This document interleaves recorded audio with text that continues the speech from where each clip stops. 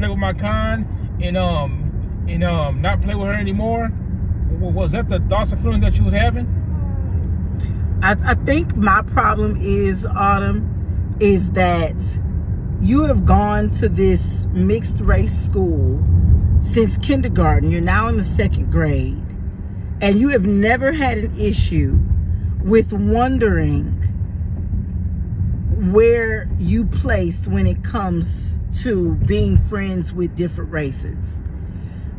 I don't understand why you would make it an issue with someone you call your best friend because you were in a space with a lot of other children your race, and she is not your same race, your same ethnicity. I don't understand. That is not how we are raising you. You love all people.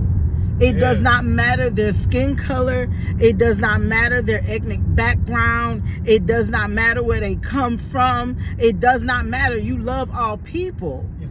Do not let being in the midst of your own people make you shut out those who aren't necessarily a part of that group, because the human race is way more valuable than anything else. Yes.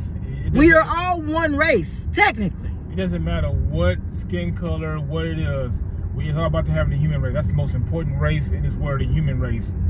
And Autumn, I need, once you around, you need to focus only on behaviors.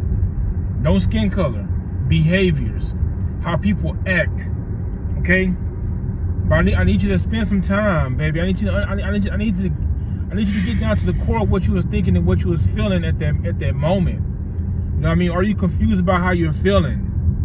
I need you to dig deep and think about that stuff, baby. Because at the end of the day, you might come and face this problem again, and you know how to think, and know how to feel. But whatever your surrounding is, you're going to tend to that surrounding, and make the other person feel rejected. And you love this. You're your best friend. You know, why would you want to treat your best friend like that? How you gonna feel when she see you tomorrow, knowing that you made her feel that way? You don't know what's gonna happen. You don't know what she's gonna tell her parents. You don't know what kind of new feelings she's gonna have because of you gave her a different way to look at you. I need you to uncover your face, baby. Okay?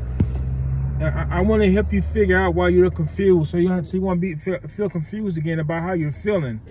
Okay?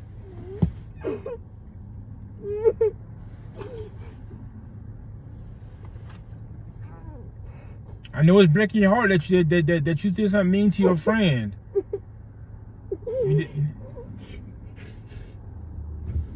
I know it's confusing. I know it's confusing. I know that it is hard, but what I don't want you to ever do is shy away from who you are because of people around you. What I don't want you to ever do is dim your light in this society because of what's happening around you. I don't want you to ever forget who you are when it comes to your ethnicity, when it comes to your race. I want you to be a proud African American of this country, of this world. But I never, ever want you to try to divide in moments because of your surroundings. When people are going down, you always go up, no matter what. Do you understand? When you get home, you owe your friend an apology. Good. Now I need to call her mama and have a conversation with her mama, because I'm sure she told her.